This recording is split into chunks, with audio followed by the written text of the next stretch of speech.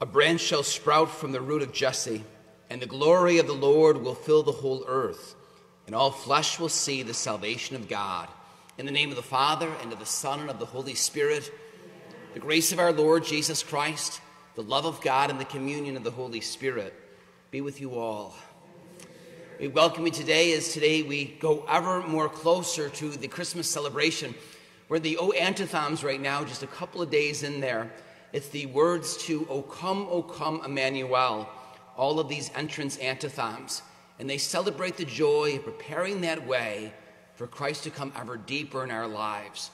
My brothers and sisters, let us acknowledge our sins and so prepare ourselves to celebrate these sacred mysteries. Lord Jesus, you are mighty God and Prince of Peace. Lord, have mercy. Lord Jesus, you are the Son of God and Son of Mary. Christ, have mercy. Lord Jesus, you are Word made flesh and splendor of the Father. Lord, have mercy. May Almighty God have mercy on us, forgive us our sins, and bring us to everlasting life. Let us pray.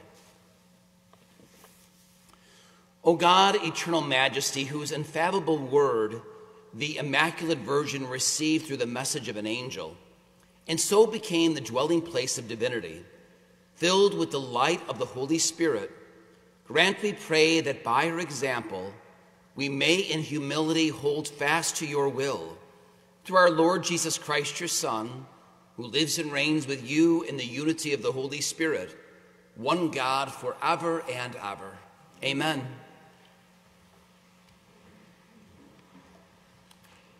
A reading from the book of the prophet Isaiah. The Lord spoke to Ahaz, "Ask for a sign from the Lord your God. Let it be deep as the netherworld, or high as the sky." But Ahaz answered, "I will not ask. I will not tempt the Lord." Then Isaiah said, "Listen, O house of David. Is it not enough for you to weary men? Must you also weary my God? Therefore, the Lord himself will give you this sign. The virgin shall conceive and bear a son, and shall name him Emmanuel." The word of the Lord. Thanks be to God. Let the Lord enter, he is the King of glory. Let the Lord enter, he is the King of glory. The Lord's are the earth and its fullness, the world and those who dwell in it. For he founded it upon the seas and established it upon the rivers. Let the Lord enter, he is the King of glory. Who can ascend the mountain of the Lord? Or who may stand in his holy place? He whose hands are sinless, whose heart is clean, who desires not what is vain. Let the Lord enter, he is the King of glory. He shall receive a blessing from the Lord, a reward from God his Savior. Such is the race that seeks for him, that seeks the face of God of Jacob. Let the Lord enter, he is the King of glory. Please stand.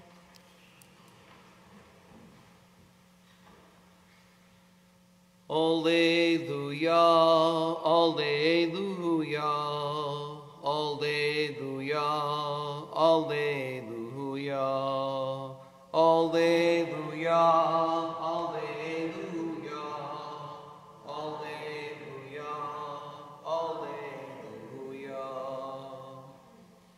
The Lord be with you. A reading from the Holy Gospel according to Luke. Glory to you, O Lord. In the 6th month, the angel Gabriel was sent from God to a town of Galilee called Nazareth, to a virgin betrothed to a man named Joseph of the house of David. And the virgin's name was Mary.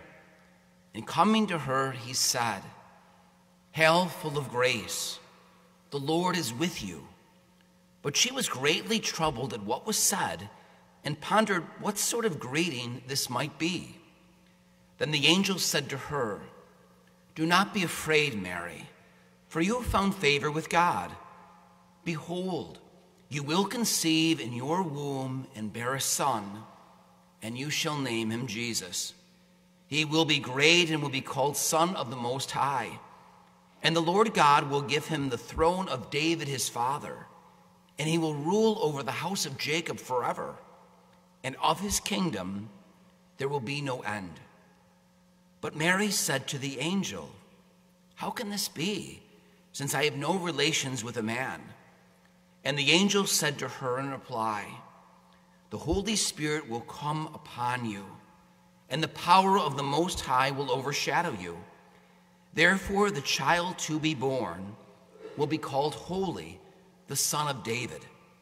And behold, Elizabeth, your relative, has also conceived a son in her old age. And this is the 6th month for her who was called barren. For nothing will be impossible for God." Mary said, "Behold, I am the handmaid of the Lord. May it be done to me according to your word." Then the angel departed from her. The gospel of the Lord. Praise to you, Lord Jesus Christ.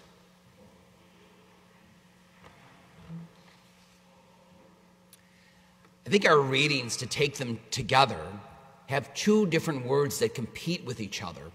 One is the word ask, and the other is the word do. So the first reading involving King Ahaz, all he was asked to do was to pray to God for safety and to take care of him and his people. And he's holding the line of the throne of David, King Ahaz. But you know what? He wouldn't ask at all.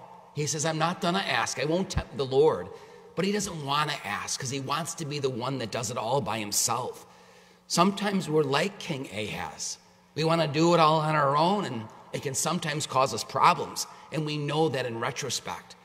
When it comes to the word do, that's the Blessed Virgin Mary in our gospel. When the angel appears to her and she says, "How can this be?" All she does is says, "Let it be done to me according to your word. Let me be the handmaid to allow God's kingdom and fruition to take place, to build that kingdom of God." There's a big difference between our first reading and also our gospel. One's only asked to ask. The other's asked to put it into action. And it's a lot harder to do as you say you're going to do, but that's what we celebrate with the Annunciation. Mary's yes to God to allow him to come into the world.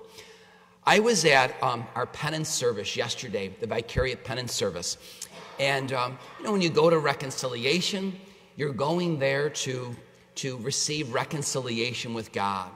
And the challenge that was given during the homily before during the course of the service was that we be instruments of reconciliation to those around us. Not that we just receive it, but that we do it. And it was sort of a beautiful way because you walk in there and you're thinking about reconciling with our Lord. And you're told one of the ways you can do it or be a part of it is be an instrument of reconciliation when you leave to those around you. Think of the effect that that could have on our area and on our world. And it's by the word do. To be a doer and allow Christ to come into the world. To be the Christ bearer in today's age.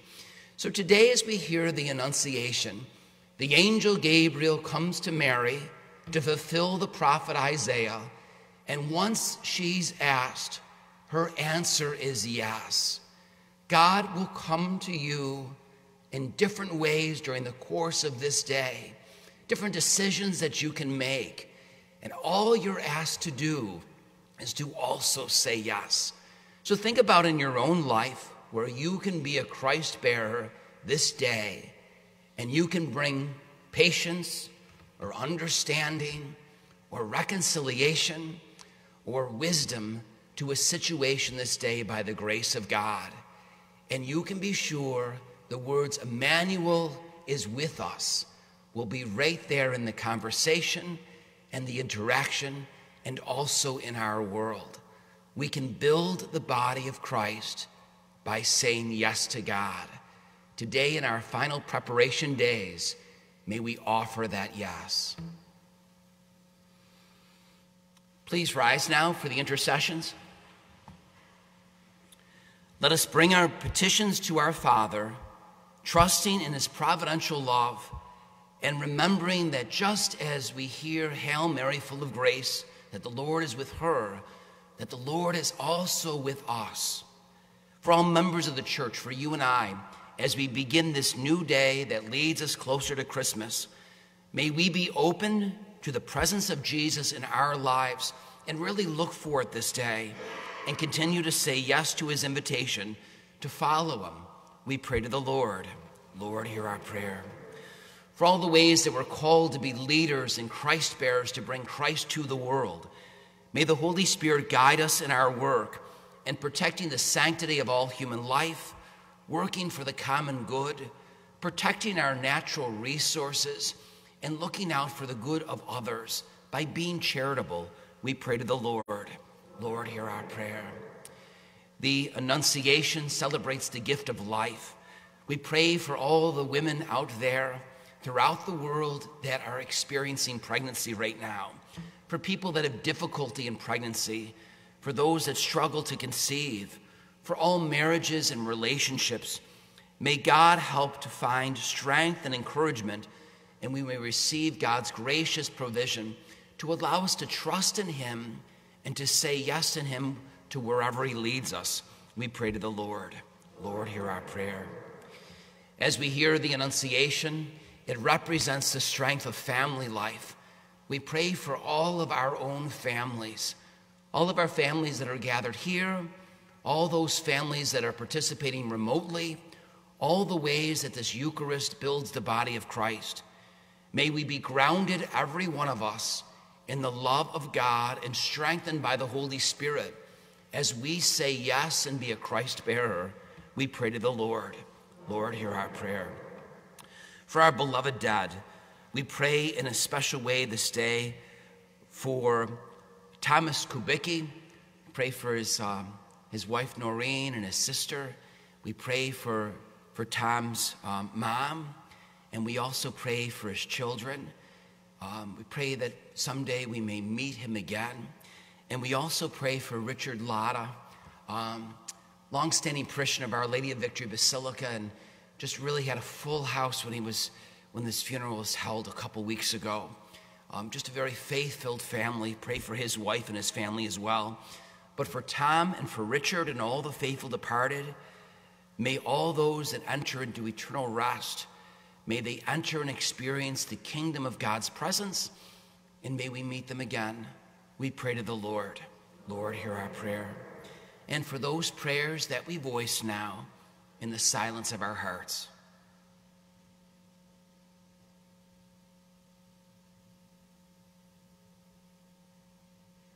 And we make these prayers through the intercession of St. Joseph. We pray to the Lord. Lord, hear our prayer. Gracious God, we ask that you hear our prayers and grant what we need. And we ask this all through Christ our Lord. Amen.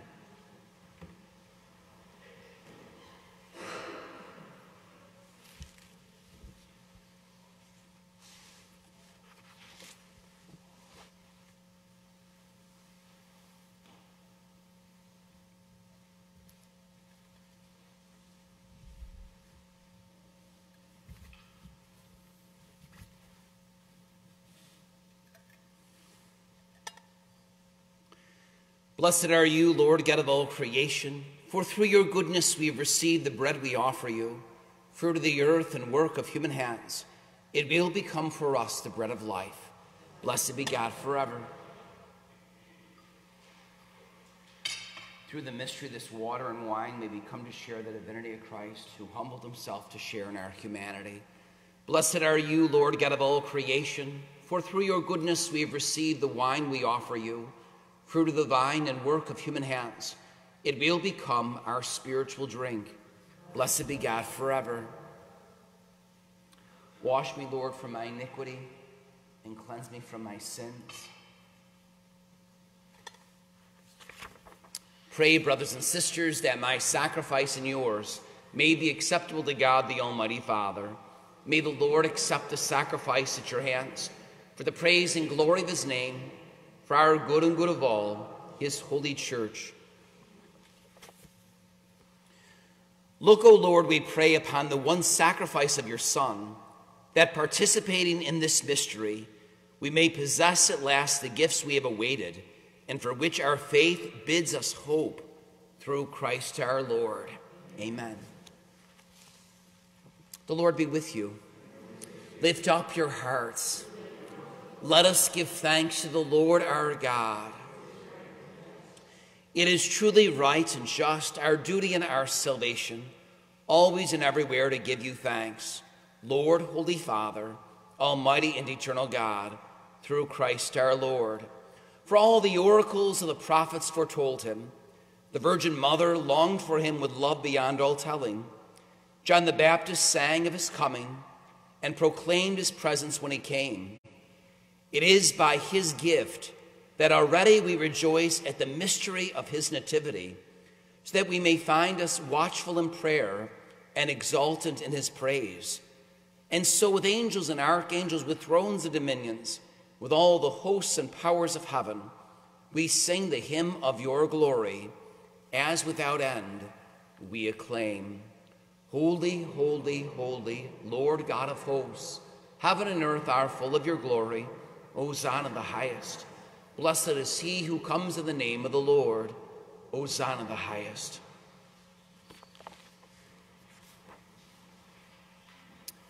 Our Advent prayer of reconciliation number 2 begins on page 24.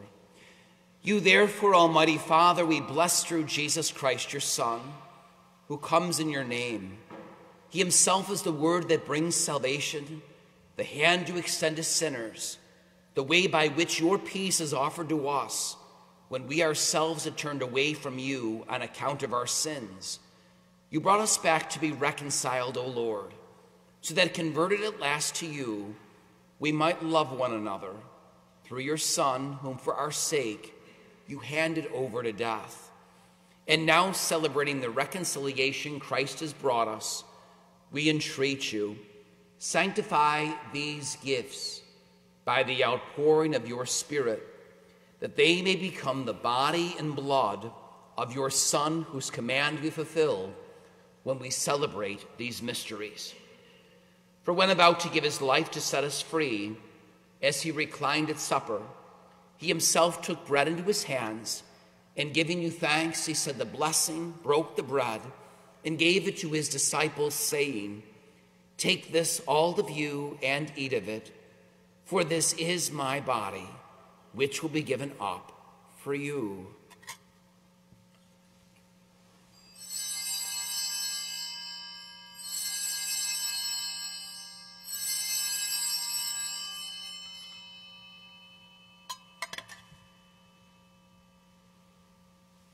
In a similar way, on that same evening, he took the chalice of blessing in his hands, confessing your mercy, and gave the chalice to his disciples, saying, Take this, all of you, and drink from it, for this is the chalice of my blood, the blood of the new and eternal covenant, which will be poured out for you and for many, for the forgiveness of sins. Do this in memory of me.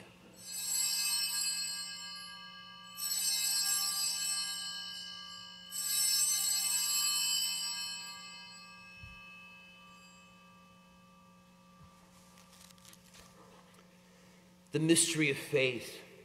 When we eat this bread and drink this cup, we proclaim your death, O Lord, until you come again.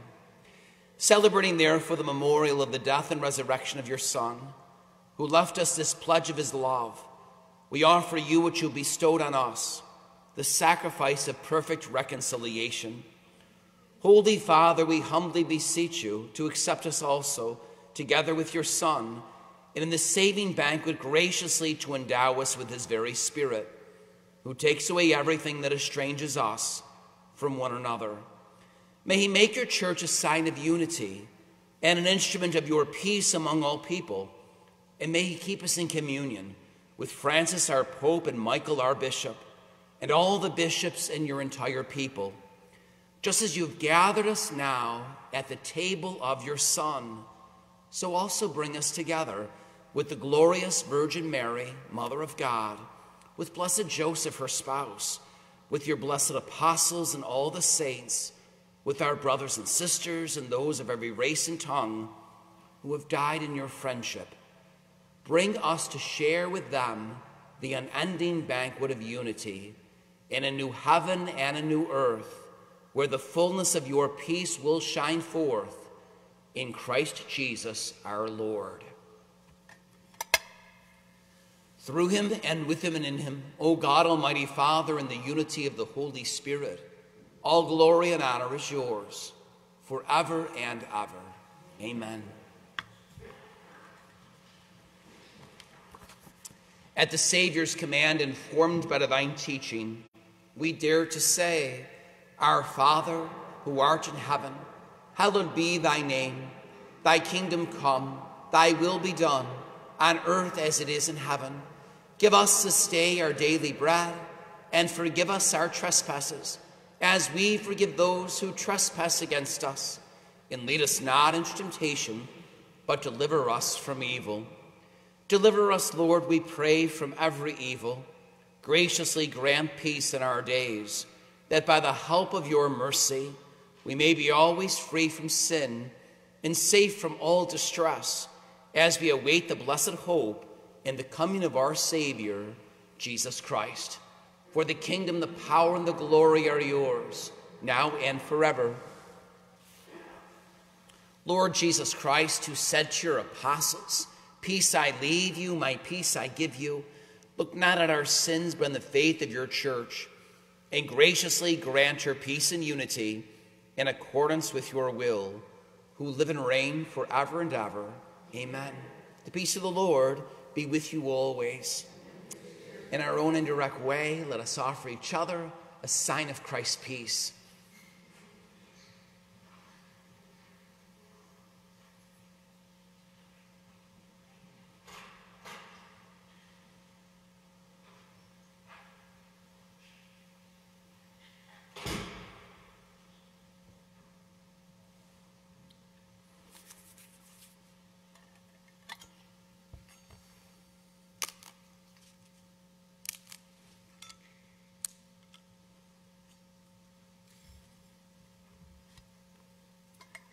Lamb of God, you take away the sins of the world, have mercy on us. Lamb of God, you take away the sins of the world, have mercy on us. Lamb of God, you take away the sins of the world, grant us peace.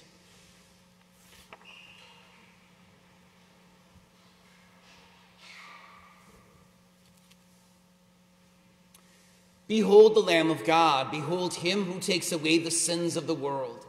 Blessed are those called to the supper of the Lamb. Lord, I am not worthy that you should enter under my roof, but only say the word, and my soul shall be healed.